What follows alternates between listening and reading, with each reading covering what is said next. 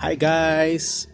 Good afternoon or naimbag malem, maya pagkat panapon. O yan, different language and dialects. Magandang hapon po sa inyong lahat. Or baka morning nyo mapanood. Good morning and welcome sa part 2 ng ating vlog about Phalaenopsis. Tara guys, let's explore the garden.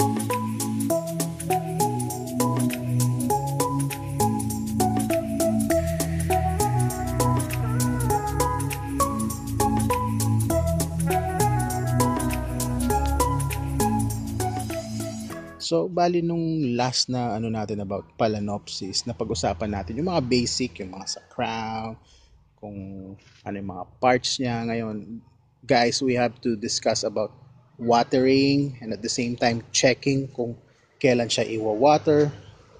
At check din natin kung ano yung parang difference nung ugat at the same time yung spike. Kasi yung isang Phalaenopsis ko, may lumalabas na parang spike. Hopefully, ma-distinguish natin. Okay, let's go! Okay guys, nandito tayo ulit sa loob ng aking greenhouse at right now, tingnan natin. Dati nung binideo natin itong isang Phalaenopsis ko, wala pa tong ano. So I thought baka mamulaklak na siya, pero nasa resting period pa rin siya and he needs to grow pa rin. Kaya ito muna siguro ang ano niya. Tsaka as you can notice, you will notice, it has lots of aerial roots na lumalabas. This means na nagre-ready siya for another blooming state siguro. Yan. And idagdag ko lang, inisprayan natin to siya ng orgamine para tawag dito, mag-develop siya ng ano, root or magkaroon siya ng root formation. Yan. Ngayon, ang di-discuss natin is kailan siya pwedeng diligan. As you can see, may purpose kung bakit transparent ang kanyang pot. The transparency of the pot will help us indicate kung kailan siya wet at the same time kung may problema na sa kanyang mga ugat. If it has a problem in mga roots niya inside. So, yan. Hello again. Bali, let me just take note na this Phalaenopsis needs to be repotted na. But I am hoping na it will rebloom in this month. So, I'm still waiting. As you can see, yung moss niya medyo hindi na gaanong okay. Medyo dark na. Pero still, pwede pa rin naman yan. And here, how can you tell if the roots are okay? Well, as you can see, green pa ang mga roots niya. Yan. Close up lang natin. This means that yung roots niya are okay and thriving sa loob. However, as you can note, you will notice parang may mga parang other green na yung mga moss ano niya parang. So there's a need for us to change this. Now, kailan siya pwedeng diligan? How can you tell? About today, diniligan mo siya, tapos ikaw eager ka na naman diligan siya, pero syempre you're afraid that your Phalaenopsis roots will be rotten. So you gotta check. All you have to do is dip your finger sa moss. If you can feel na still wet, you don't need to water it. But there are exceptions there. If your weather in your place is parang medyo mainit or hindi naman talaga umuulan or laging ang sun is nasa tawag dito mainit lagi, feel free to water your plant kasi syempre kailangan pa rin niya ng hydration. Pero if you can check na talagang wet pa siya, there's no need to water it daily. If you feel na dry na siya, then that's the time na kailangan mo na siyang diligan. Yon. Tapos, next time we will check kung paano siya i-repot. Madali lang naman siyang i-repot actually. Yon. Tapos tingnan natin kung anong difference ng spikes tsaka roots para ma-determine natin kung kailan siya mamumulaklak. Yan.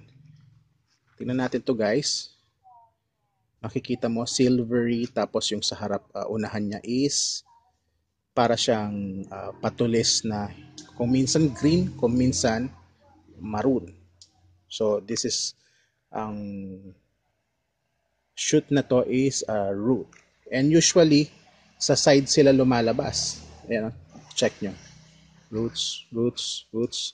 Then yung mga spikes nila is ay hindi pala, sa front, sorry, sa front sila lumalabas, and ang mga spikes naman nila na pag sa bulaklak is dito sa side, yan, and the other one is there, yun, tapos check natin yung isa, ito naman yung isang Phalaenopsis ko, Phalaenopsis aphrodite, yan, ito rin, no? Same din, no?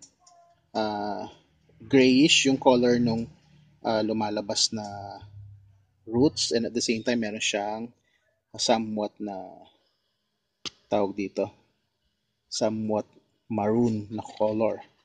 So check din natin dito siya, meron pa siyang isang roots ulit there, yan. At the back,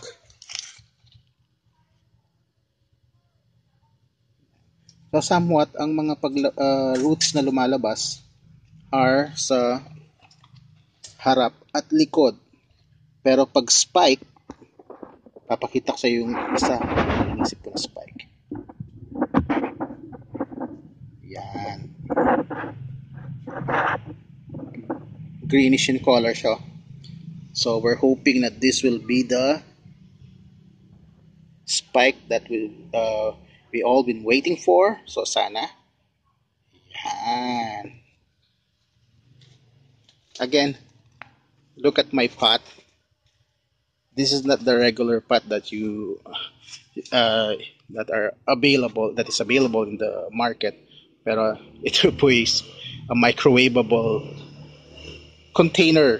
Yan. But I saw the potential that it can be used for the orchids because it is transparent. So nakikita ko kung there's a problem with my Phalaenopsis. There, as you can see, the roots are yan, okay. Yan, it has no insect inside.